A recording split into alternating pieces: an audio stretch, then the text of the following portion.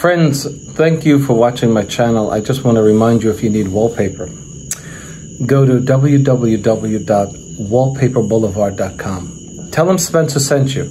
In fact, if you use my hashtag, Spencer Colgan is wallpaper, they'll be sure to give you 10% off at your checkout. No matter how much you order, they have a wide selection of wallpaper. Check it out. This video is about trimming woven goods, specifically a product from Tibu. I'll put the description in the video and I will link it below. But we're going to talk about trimming wallpaper, specifically woven goods, which gets tricky when you're trimming it around intricate crown molding, intricate wood molding around windows, etc. Okay, it takes a little more than a sharp knife. So I'm going to try to show you in this video how I do it. So you want to cut wallpaper that has string in it, or a special natural product that has a lot of threads in it. Take a look at this. You know what this means? All of these cross threads in here.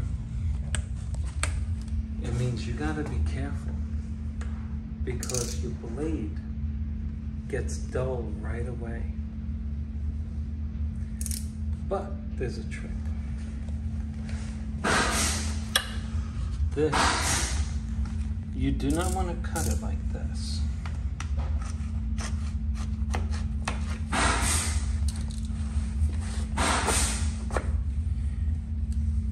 You want to hold it down. You move this, not them together.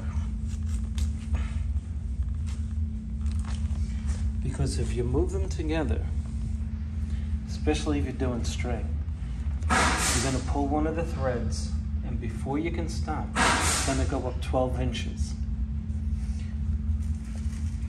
So when you're cutting grass cloth or some other natural product that has threads going through it, these are cross threads.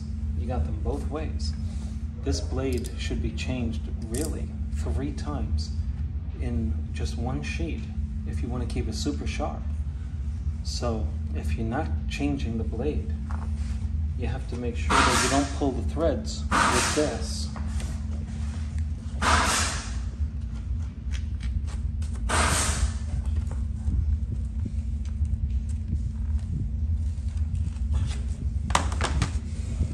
So,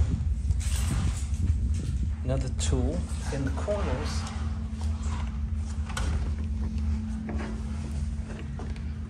You need shears. So, you make a mark right there.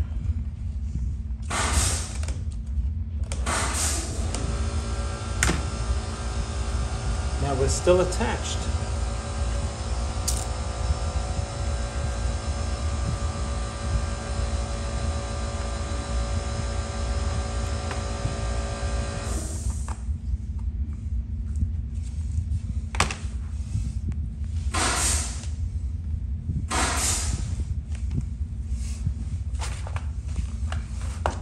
A movie was filmed in this house.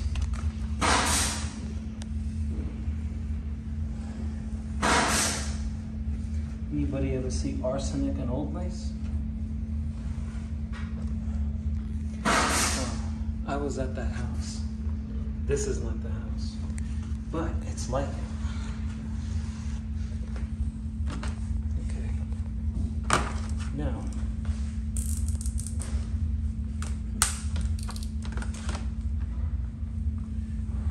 okay, we got a new blade. So again, normally when we cut wallpaper, we do this. But you wind up pulling the threads if you do that. And people, they're gonna notice if you don't change the sheet. This is not cheap stuff. So let's do it. Nice new sharp blade.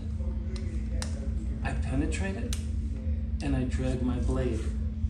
Not my guide, just the blade.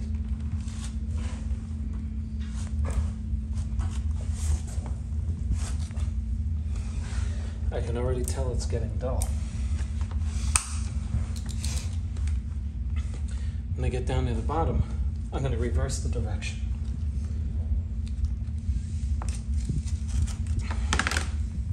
Now, let's see.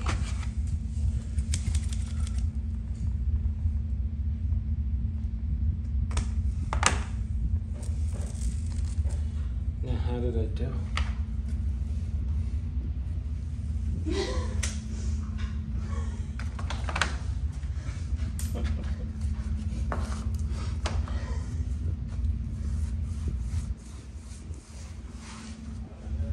Now, what do you think about my cut? It's not correct yet. Anybody see anything wrong with it? Right here, it's sloppy. I mean, it's not sloppy, it just has to get finished. Now, here's the thing.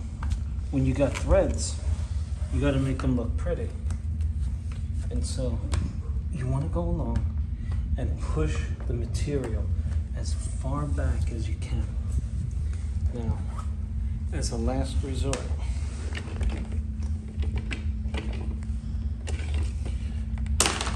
what I would take is a straight edge and trim off any remaining material.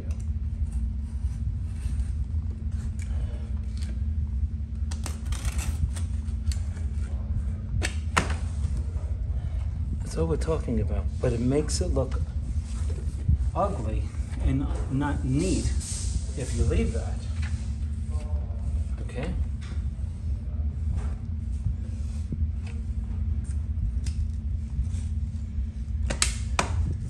You don't need this for all wallpaper. This is just for the stuff that has cross threads or annoying threads that don't cut easily. So here we are. What do? Check it out. Can you bring them in? You see this? That's got to get trimmed off. Now we have real plaster walls here. It makes the blade very dull, real quick. You can hear the plaster. It's that old school plaster. Now, nope, sorry.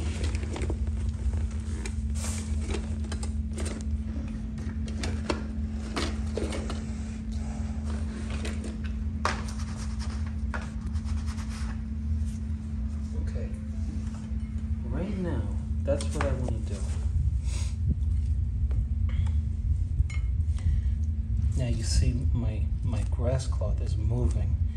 So I gotta be really careful not to cut too much. So,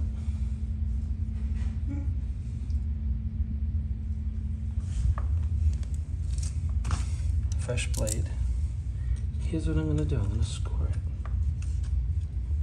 I'm scoring it. See that? Now, the end result. Coming close. This is what we're gonna do to make that really look sharp. This is all we're gonna do.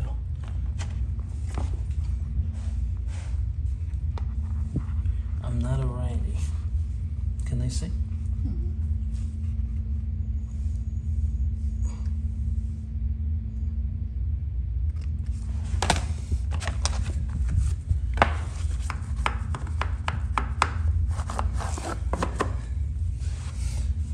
Like it.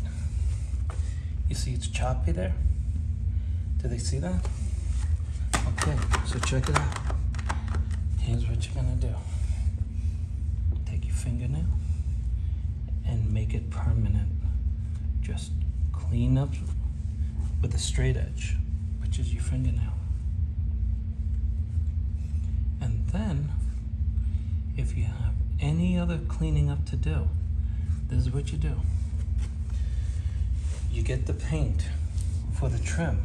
Let's just say, see, this trim is really old. And so it has tons of paint on it. And you can see it's not perfectly nice and straight. It has old house charm. So here's what you do. You take a nice paintbrush and you paint a straight edge of paint right up against your wallpaper if you have a sloppy edge. I don't have a sloppy edge here, but that's what I would do if I did have a sloppy edge. Okay, so the tools used are shears, small and large, a straight edge, a smoother, and a small knife to get into those areas that are really intricate. See you on the next one.